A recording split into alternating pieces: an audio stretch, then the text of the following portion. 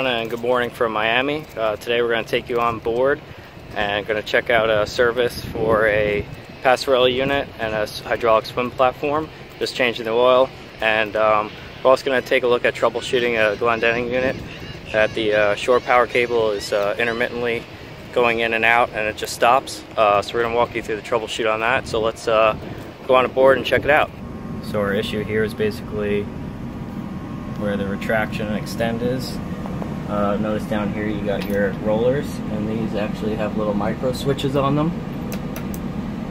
And these micro switches are wired up in parallel. So anytime both switches are engaged, basically indicating that the coil cable is bound up. We have the two micro switches removed here. They're wired and normally closed, and one of ours was basically open all the time. So anytime the other one was triggered, then it would stop the Glendinning from working. So you see here with a simple resistance check, we have the switch wired and normally closed. It's closed, I hit it, it opens. Functions properly. And here, this one, you'll see there's a break in the switch. No matter if I cycle it,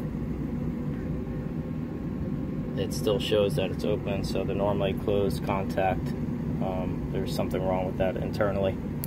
And what we mean here by wired in parallel, meaning if one of the switches is triggered, it's not going to cause it to stop, but if both of them are triggered, the basically continuity is going to be blocked and opened, and it's going to cause the unit to shut off and stop feeding the cable.